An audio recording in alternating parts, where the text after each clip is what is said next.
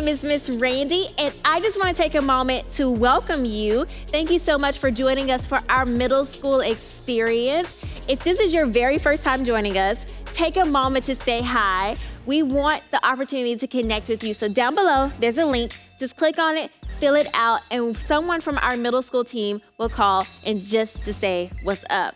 Now, y'all, it's time for my favorite part of service, and that is where we get to worship. Today, I just want to challenge you to take a moment to worship as though you are in the house of God, worshiping and praising with your friends and your church family. Let's pray together, and then let's worship together. Dear Lord, thank you so much for today and the opportunity to still worship and praise and connect even in this time of social distancing. And so today, we just want to take a moment to thank you for all of the things, big and small, that you have done in our lives, those things that we know about and those that we don't, because you're pretty awesome. And we just thank you for your grace and the way that you continue to just love us. And so right now, we just want to say thank you and that we love you. It's in Jesus' name we pray. Amen. The Bible. Yes, that's the book for me. I read it every day of my life, so I know how to choose what's wrong or right. Stand on it, hear it, know it, walk it, talk it. Stand on it, hear it, know it, live it, walk it, talk it. Oh, this is how they go. Old Testament, the law.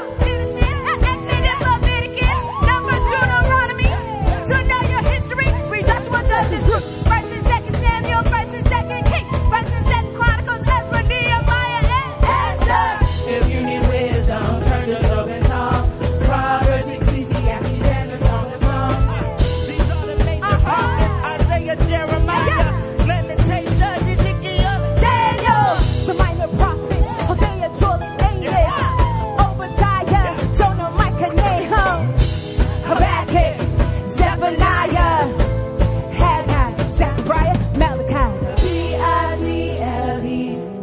Yes, that's the book for me.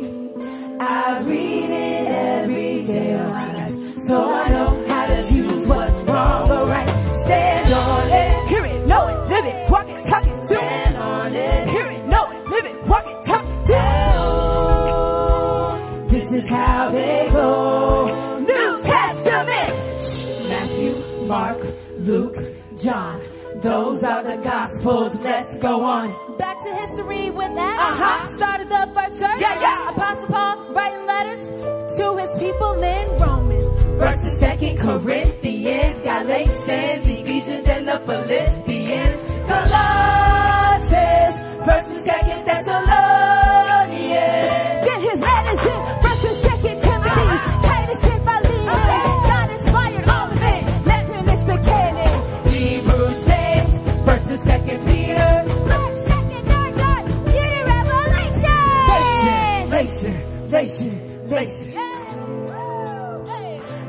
To the revelation. The Bible right here. The Bible. Yes, that's the book for me. The Bible. Yes, that's the book for me. The Bible. Yes, that's the book for me. I read it every day of my life, so I know how to choose what's wrong or right. Stand on it, hear it, know it, live it, walk it, talk it. Stand on it, hear it, know it, live it, walk it, talk it. Do it. Oh, this is how they go.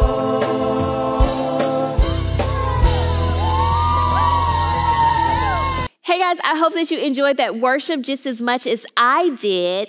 Now, before we hop into today's message, I have just a few announcements that I want to share with you.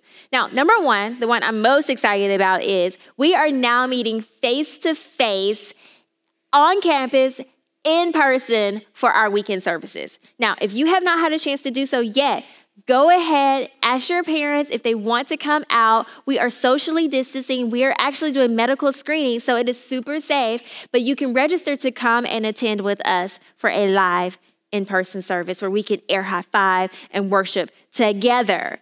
Now, It has been super, super great to see all the students that have come. So if you've come, thank you so much, y'all. It's been really great. And if you haven't come, we hope to have the opportunity to see you soon. And once again, you can just navigate over to visit1cc.com and sign up to come. Now, the second thing that I want to share with you is our midweek services, y'all. We have kicked off a midweek experience for students where we can have real conversations about real topics that really relate to what you're experiencing in life. And there are a few ways that you can participate. The easiest way to participate is to log on to YouTube Live on the One Community Church page and just join in the conversation. We've had some great conversations so far. We've talked about decision making. We've kind of talked about modesty and what's okay to wear and what's not okay to wear, because we have seen some things that are just not okay to wear. But we want to hear from you. What suggestions do you have? What topics do you want to discuss? You can drop them in the chat, or you can just shoot them over to us. Email them or text them to your small group leader. But additionally, we need students like you to help us keep creating great experiences. So if you want to volunteer, if your parents are okay with you coming out and joining us, we have some great opportunities for you to start to get plugged back into the student ministry.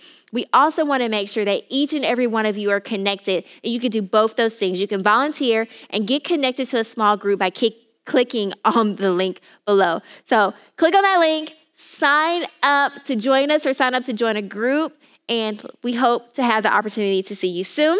Now, if you could, wherever you are, put some fire emojis and some hand claps in the chat down below as we get ready to hear a great word from Pastor Aaron.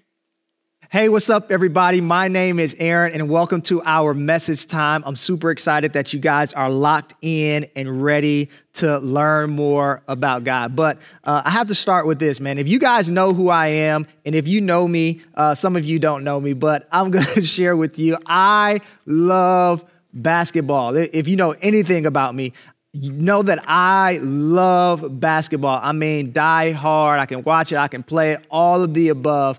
And growing up, my favorite, and I have a lot of like greatest players on my list, but obviously the greatest of all time, the number one person that's on my list is, you guessed it, it's not LeBron James, it's Michael Jordan.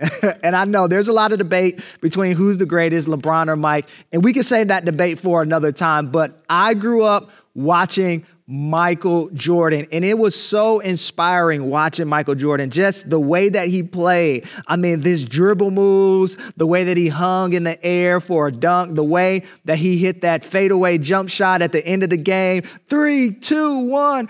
Oh, Michael Jordan does it again. Like, I lived for that moment. And I remember literally watching the game and then going outside to literally be like Mike. That's all I wanted to do, is be like Mike. There's even a famous commercial that literally talks about everybody trying to be like Mike. You should YouTube it. It probably has like 1 million views or something like that. I don't know.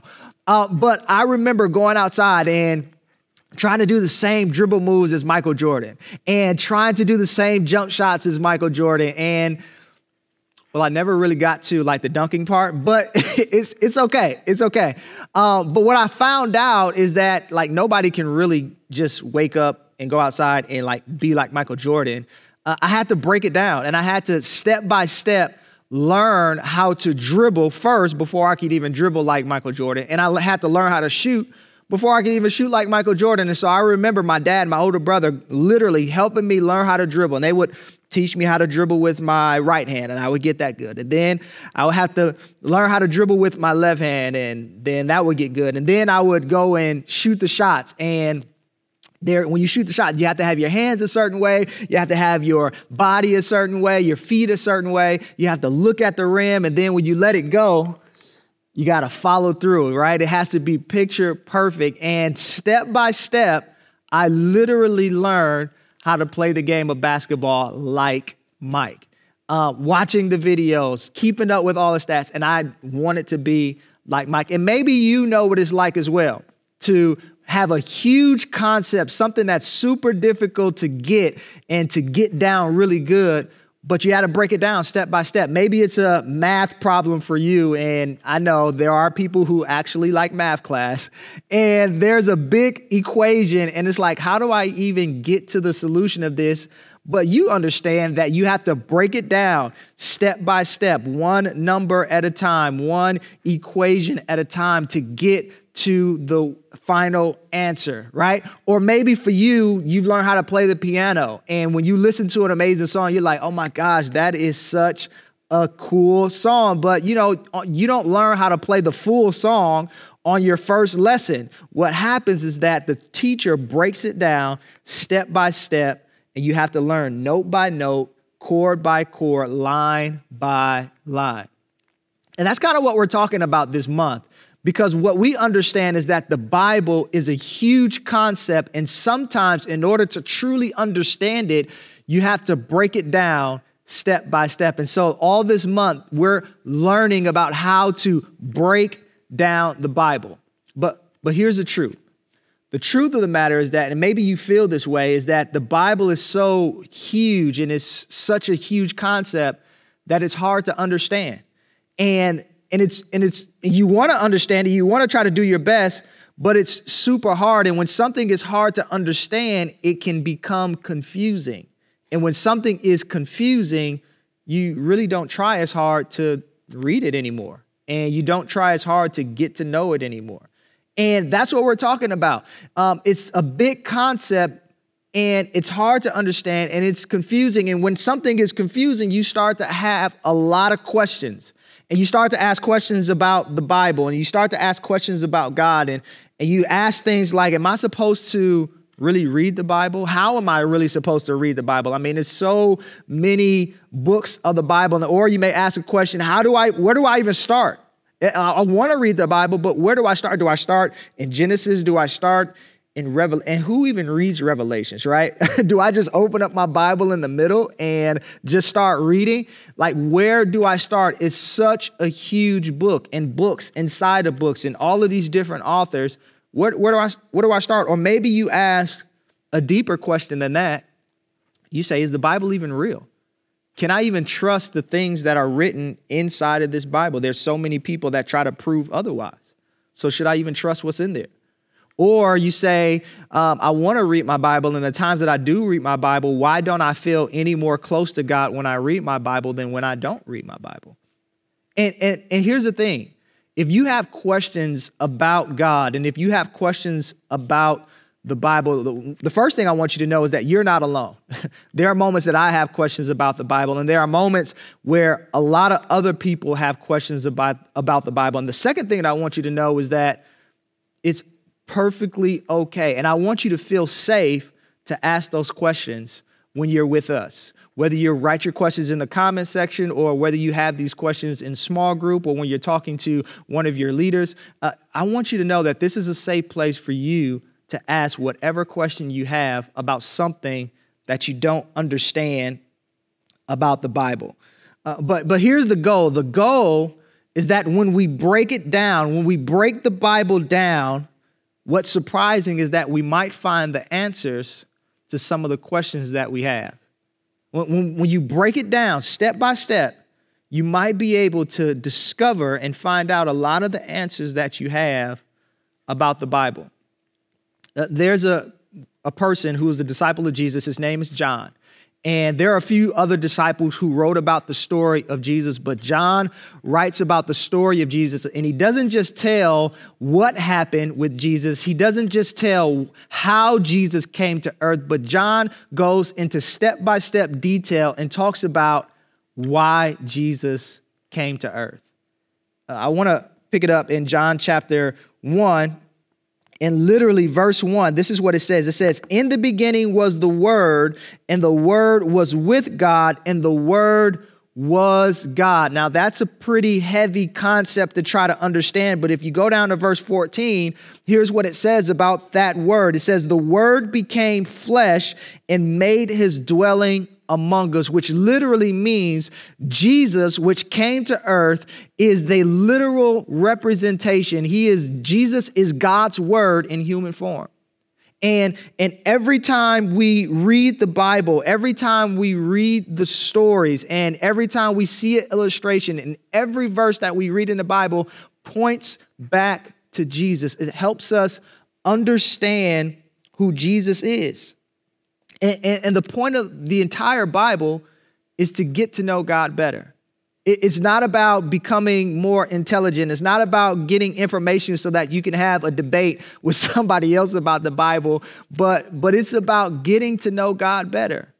Just like when I wanted to get better at playing basketball, I had to watch like film, and what got me fired up and was watching film of Michael Jordan and other great players, and I would study their moves and I would study their habits, and it helped me understand that person and that player a little bit better.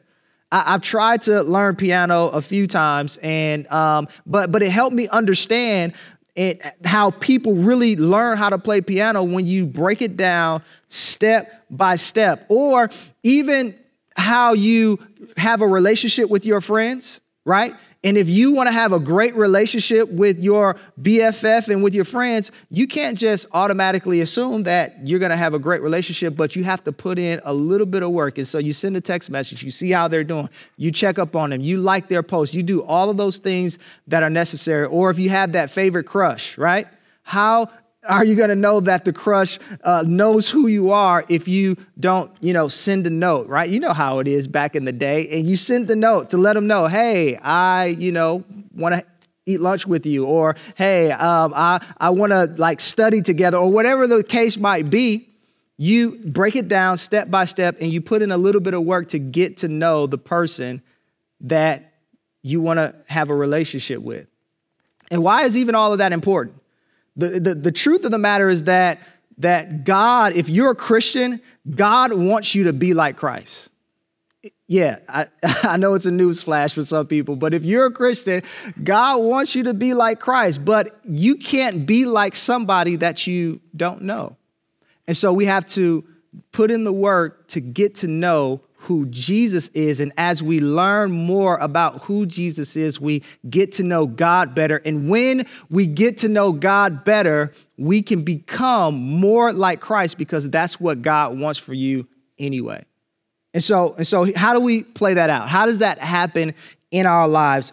We have to get to know God better. And when we do, it changes how we read the Bible. It changes how we apply the Bible to our own personal lives. And so here's a couple of questions that I want you to ask yourself every time you read the Bible. A couple questions that I want you to ask yourself. One, every time you read the Bible, you should ask yourself, what does this teach me about God? What is this verse? What is this story? What is this illustration teaching me about God? Because God is the person that I'm trying to get to know, right? You have to learn them. You have to study them. You have to know exactly how God thinks and what God wants for you. The second question that you can ask every time you read the Bible is, what does this teach me about myself? How can I learn even more about myself every time I read this scripture, this verse, or this story? And then the third question that you can ask yourself is, what does this teach me about how I treat other people? What does this Bible verse teach me about how I treat other people? Because if you really want to be like or get to know Jesus, you have to understand that Jesus was for everybody. He was never really for himself. He was for everybody else. And so how can you get to know God better? By asking these three questions every time you read God's word. Here's something that I want you to think about as we get ready to pray. Because the truth of the matter is that you may not have all the answers to everything that's in the Bible. You may not have all the answers to some of your questions about God and some of your questions about the Bible. But here's the truth of the matter is that when we make it a goal to try to get to know God better, we understand that that's a great place to start. That just taking a step-by-step process of trying to know God better that's the start. That's where you want to start. And so here's a question that I want you to think about. What's one thing the Bible has taught me about God? Just start there. One thing that the Bible has taught you about God, because my prayer for you is that as you get to know God better, you become more like Jesus. And when you become more like Jesus, you become the person that God has always wanted you to be. Let's pray together. God, thank you so very much for this reminder of how important it is for us not to read the Bible just so we can get through it, but not to read the Bible just so that we can fill our heads with more information, but that we should read the Bible so that we can get to know you better. Help us to read the Bible so that we can learn more about you and learn more about ourselves so that we can become more like Jesus, more like the greatest person who ever lived, more like the person who gave his life for others and changed the world literally.